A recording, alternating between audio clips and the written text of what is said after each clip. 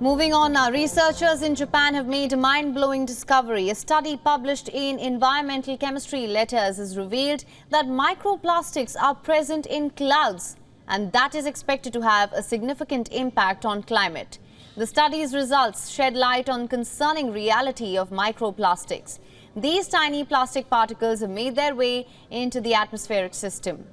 Researchers identified 9 different types of polymers and 1 type of rubber in the airborne microplastics, ranging in size from 7.1 to 94.6 micrometers. Each liter of cloud water contained between 6.7 to 13.9 pieces of plastic.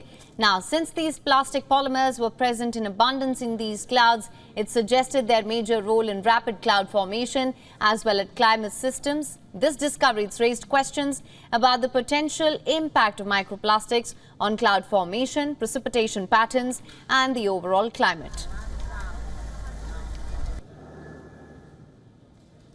The lead author of the study said, I'm quoting here, if the issue of plastic air pollution is not addressed proactively, climate change and ecological risks may become a reality, causing irreversible and serious environmental damage in the future.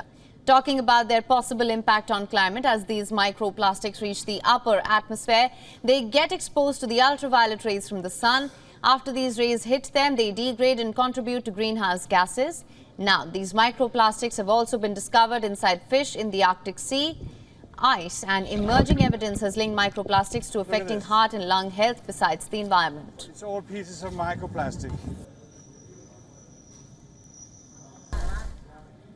WION is now available in your country. Download the app now. Get all the news on the move.